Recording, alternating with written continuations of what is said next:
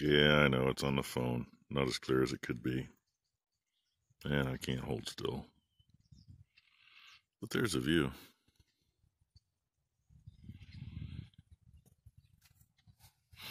Yesterday was sun breaks like this and showers. And a couple times even a lot brighter than this. So we got a total of 1.4 inches of rain. Yeah, I think it's supposed to rain today and maybe tomorrow too. Then a day or two off and then do it again. We'll see what it really does.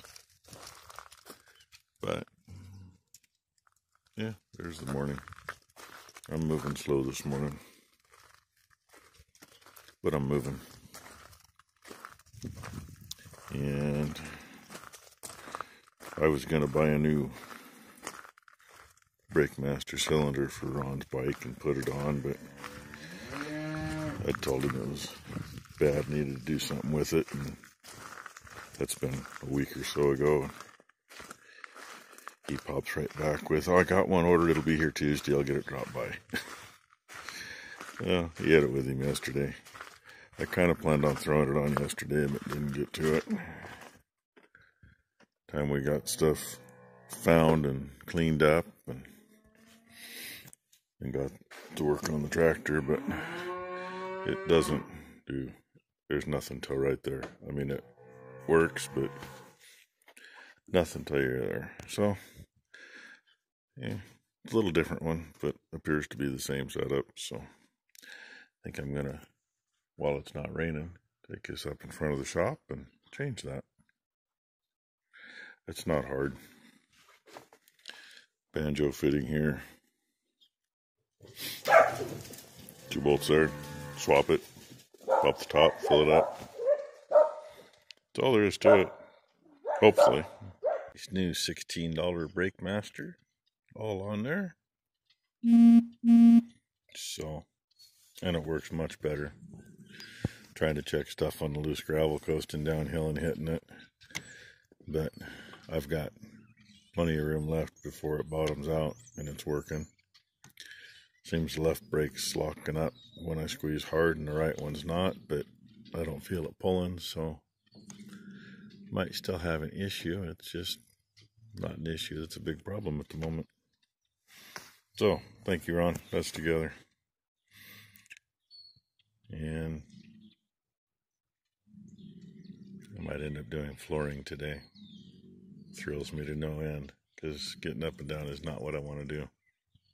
Yeah, I'm going to say things rubbed a little more again, but it is what it is. Sucker's still going to work. Going to put it in. Get it. Probably go ahead and run it today. That way it's done up here. Because even though Mother Nature's done a good job, only 1.25 inches, but yeah, Mother Nature's water works better. But I still got to get some water back down there on the bottom, and I'll probably run this one back down there. And the lane's pretty mucky. I mean, it's funny, we can water, even with the big gun, we can water through here and soak that lane, and these cows can be coming up the lane. And they really don't make a mess of it. Mother Nature gives you not even 24 hours of rain, and it's a real shithole. And they were up for a little bit this morning, but they were all back out by the time we fed, so they're out here. But here's what I was going to show you. This piece, before Mother Nature hit it, wasn't as good as it is now. And keep in mind, I mean, what, 30 hours ago the rain started. We got a whole 1.25 inches, and this has perked up quite a bit from what it was. And it's already been watered before that. And if you look around, everything's wet. And I'm really glad I cleaned up around the steers feeder over there. Because, I mean, it'd be hard to even get into their feeder, even though it's not far off the gravel. Well, it's got gravel under it, but so much stuff over it. Because that's all kind of stuff that skid steer won't get through very well. Anyway, I don't feel like riding a bike through the wire because I'm not taking it all the way down. So I got another couple handfuls of stuff to pack over there. Well, I got back from getting the Traveler going, put tools away, retorqued that head. 3 or 4 of them bolts moved just a tiny little bit. I'll probably do it again tomorrow. And I left the bike sitting outside the shop door while I was doing that because it didn't look like it was going to rain. Yeah, it got wet. My butt got wet moving it to the barn. I got wet moving it to the barn. But I thought I'd bring you in here for that unmistakable sound of everything coming off of that roof down to this roof line. I know there's lots of video with a lot of that sound to it. It's just, you know, older video. It's doing a good job of keeping things wet now. I don't know if it's supposed to be dry tomorrow or not, but either today or tomorrow it's supposed to quit doing it for a couple days, then do it again.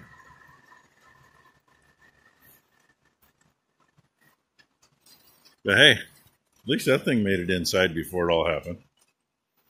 And I had a few people comment on the shifting on those things. Yeah, if you end up pulling sideways on the stick, you'll slip it and it'll still be in gear. I understand that. 135 Massey will do the same thing. And you know, at least this one came out of gear easy in the long run. It just took a long time to weasel it around, and mostly popped out of gear because I got somebody in the cab to play with it while I was underneath jerking the driveline around a little bit.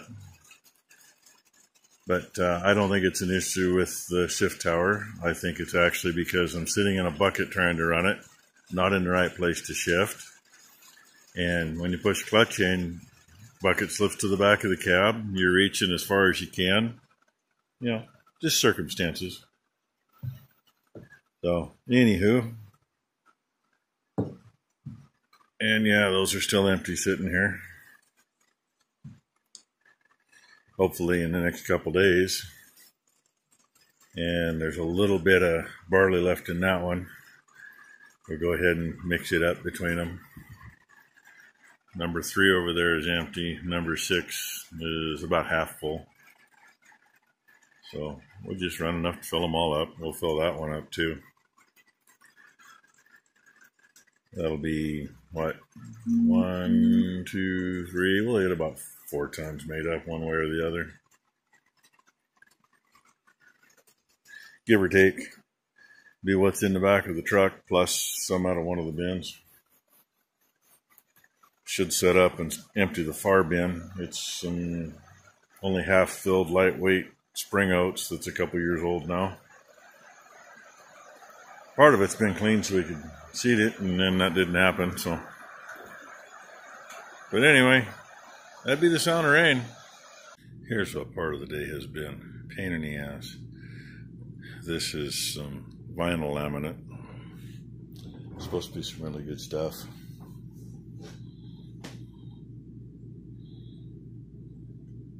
Rubber backing on it. Because we don't want it to be shifting around in back here, the first couple of planks against the back wall are glued in. A little glue beyond that too. They say this stuff, they say, oh yeah, leave a gap, blah, blah, blah. But it really doesn't expand and contract, so it shouldn't be an issue. So hopefully it's not an issue because we didn't leave it a lot of room. I mean, they say 1/4 inch, and I got 1/8 to 1/4 on the ends. We started out away from the wall a little bit, but by the time you get them all together, they're a little snug. And I got to cut that piece, notch it for the end wall right there. And then I have a whole row that get trimmed for here. And her plan is to have all this done by Thursday. I don't know that that's going to happen, but because,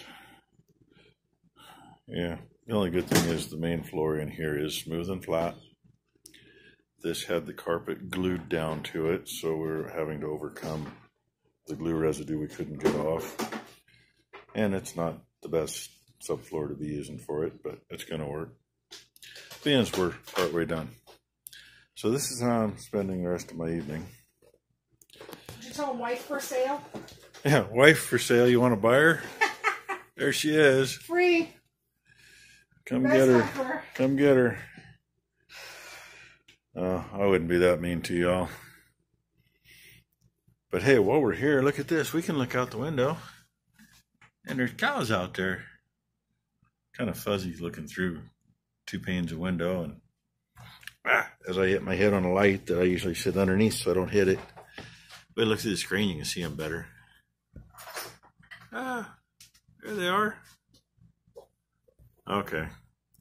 Anyway, thanks for watching. You know my misery if you've done it before. We sent number 2 to town to pick up some stuff because we're going to cheat. We're not going to put molding around the bottom. We're going to put colored caulking. And the couch sits there anyway. Had a block picked up while she was in town. She picked that up. I was using the scrap once we figured it out because the instructions just say slip it together. But Becky brought up a YouTube video and the guy was laying the same stuff and he used the block and all that stuff. Went so much easier. Thank you, YouTube. Yeah, thank you, YouTube. And the other thing he said, which I finally figured out in the instructions, you know, the instructions are 1.5 foot long sheet of paper, fine print. You start in the left corner and work your way out. That way it flips right. But I was thinking we were going wrong because we were having trouble getting it to snap together right. Until, of course, we started using the block and didn't take much to beat it together. So, anyway, there it is. That's my Sunday. Thanks for watching, everybody. Oh, yeah, and most of my day was actually outside doing farm work. Not in here doing this. This stuff, I don't mind doing it, but I get narrow-minded.